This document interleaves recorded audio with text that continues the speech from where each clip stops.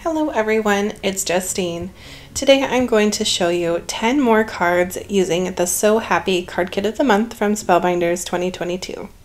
I actually also have another card, so technically there will be 11 cards to this video because I made a stitched card and added some of the fun sewing elements from the kit.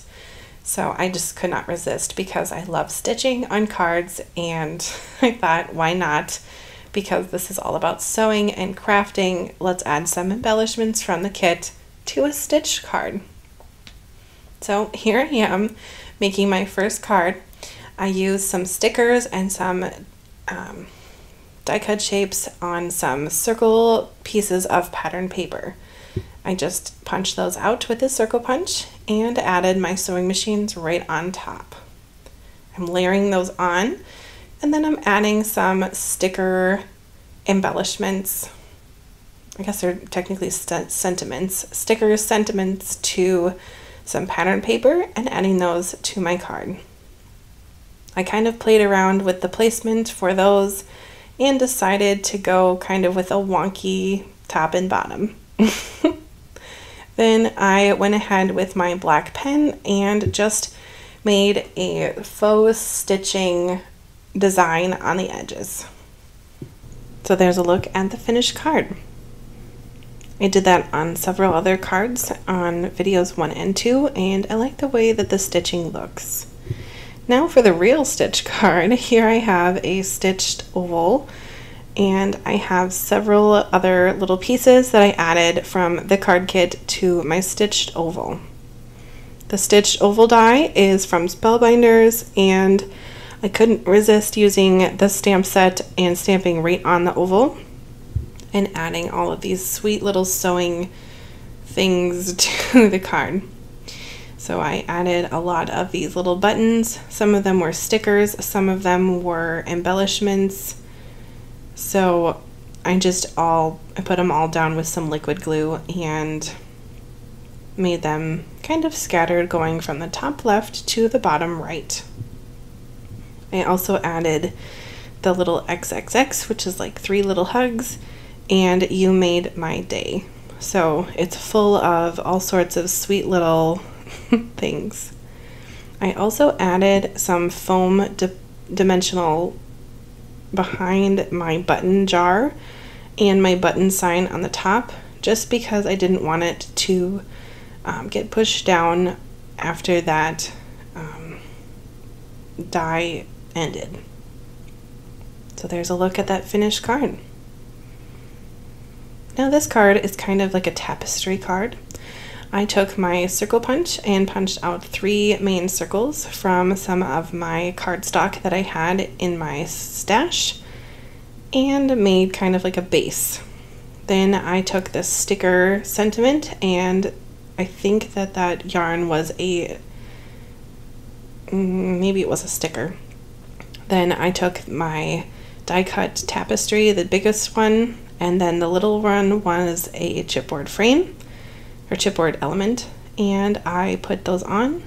Then I added my 2 little safety pins, and I thought they kind of looked like people, so I put them straight up and down, and the one looks like it's kind of waving. Maybe it makes sense to someone else, I hope. There's a look at that finished card. This next one, I kind of was inspired by this woman crafting. Now, I don't know about you, but sometimes when I get crafting, whether it be card making or something else, stitching, I just kind of get lost in the world of crafting. So this is what this woman is doing. She is getting totally lost in her crafting world with flowers and knitting needles everywhere. If you can relate, let me know in the comments. Also, be on the lookout for your favorite card, because I'd love to know in the comments which card is your favorite. At the end, I will show all of the cards that I made in this video, so if you need a refresher, you can see those there. Now this simple card I really loved making. I went ahead and put some pattern paper behind this window sticker. Then I'm going to take this flower and just kind of ruffle the edges a little bit with my hand to make it kind of 3D-ish. Then I'll just hold it down and add sequins, and that's it. That strip of pattern paper on the side was a scrap, And the sticker that says "Love This" was just a sticker. Just pop it right on. Very easy to use those stickers to make some really neat areas on cards. And I'm using even more stickers. Here we go. Stickers and a mini chipboard frame. And I'm going to frame the sentiment, simple things, with that chipboard frame. Then I have my little bird again with her needle, and she's going to rest on the outside of the frame. Since there are things that say hello, love this, simple things, there's quite a lot of things going on with this card, so I think it could be used for many different things. I'm going to finish the card off by adding a little button and some sequins. This card, I used the silver mirrored cardstock as my background cardstock. And again, I'm using this woman. I really liked the women in the elements this time because I really related to them. So she has her knitting basket, and I'm going to use some balls of yarn again to make her kind of like in the world of knitting, totally lost in there. And the sentiment says "from the heart" and hand spun, so it works with knitting. Oh, my mistake, it says homespun, not hand spun. Anyway, I'm going to use my stamp set to make a sentiment for this card. So I just used a scrap of my white paper, and I'm going to cut it and glue it onto that yellow pattern paper. The yellow is going to match my little kitten's dress. Didn't think I'd say that sentence today, but here I am saying it.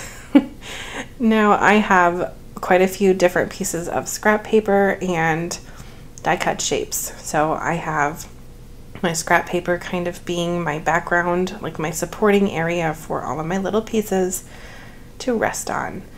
And sometimes I like when they are not glued on perfectly straight and it's kind of crooked. It kind of adds like a cute little flair, if you will. And this card's all about crocheting. So I have those crochet needles on the side, and I have my adorable granny squares on the edge. I love granny squares. They are just so cute. And I have a blanket that my mom made for me that was a granny square blanket, and I have it on my bed. It is one of my favorite blankets. I think because it was made with love from Mother, that's kind of my favorite part about it. Crocheted blankets are just the best. I have another one in my living room that is from my sweet mother-in-law. That one is hand crocheted, but it is not granny square, so it's fun to have handmade things, especially from sweet people. This was a very fast card. Sorry, I guess I kind of talked through it all, but I kind of got sidetracked with my sweet blankets and ladies. Speaking of women who craft, I think this card is perfect for anyone who knits, since the sentiment is knitting queen. Even though my pattern paper is bobbins in the background, I think it still applies for the knitting, and it's just a fun card. Of course, I will finish it off by adding sequins. Now, if you've never tried a card kit, I would recommend you trying one. So if you haven't, this might be the card kit for you.